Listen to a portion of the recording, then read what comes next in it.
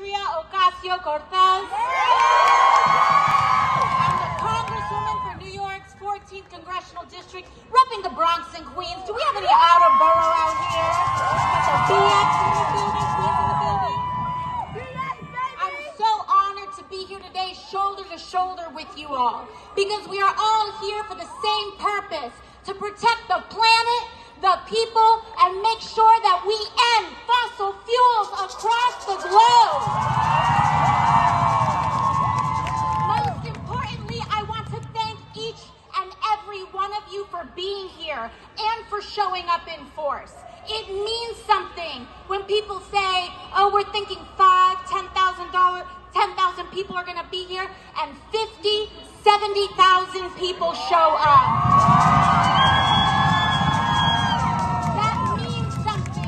Because we are in rooms, and I'm in rooms in Washington all the time, where people say that they have a commitment to this issue, but we need urgency on this issue right now. And the way that we create urgency on the issue of climate is when we have people all across the world in the streets,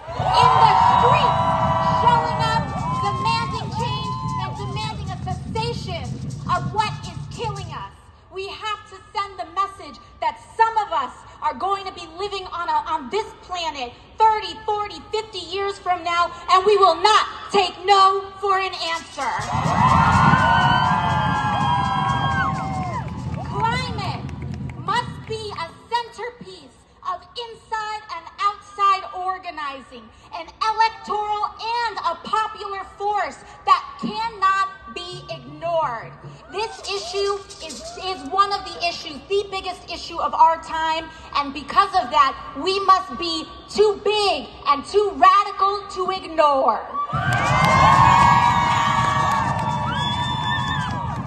The first piece of legislation I introduced in 2019 was the Green New Deal, which demanded a 10-year timeline.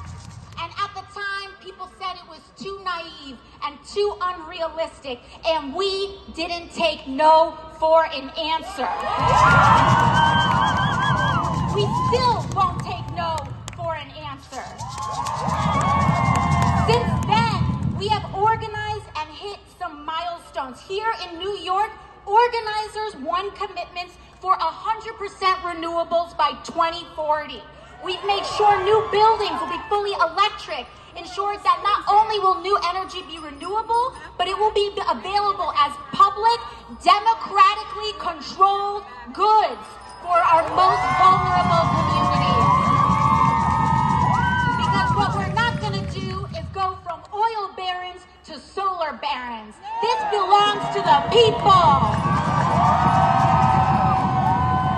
What we're not going to do is have vulnerable communities in a fossil fuel economy be left behind in a new economy. We are demanding a change so that working people get better jobs and lower bills under a renewable energy economy. That is what we are here to make sure that we achieve.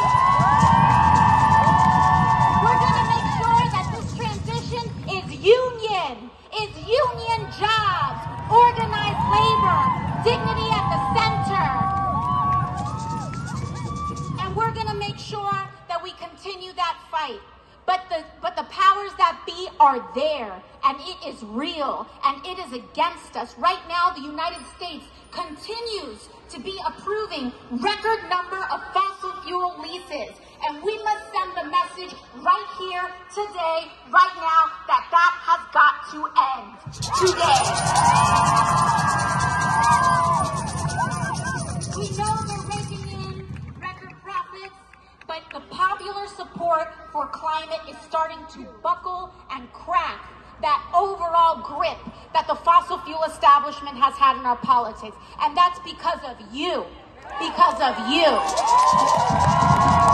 Don't let the cynics win. The cynics want us to think that this isn't worth it. The cynics want us to believe that we can't win. The cynics just want us to believe that organizing doesn't matter, that our political system doesn't matter, that our economy doesn't matter. And we're here to say that we organize out of hope. We organize out of commitment. We organize out of love. We organize out of the beauty of our future. And we will not give up. We will not let go. We will not allow cynicism to prevail. We will not allow our vision of a collaborative economy, of dignity for working people, of honoring the Black, brown, indigenous, white working class. We will not give up. And that is what we are here to do today, to tell our leaders, from President Biden to the UN General Assembly, to all of our elected officials, that we demand a change. It will happen now. It begins today. It is occurring today, and it's because of you. Thank you, everybody. Thank you.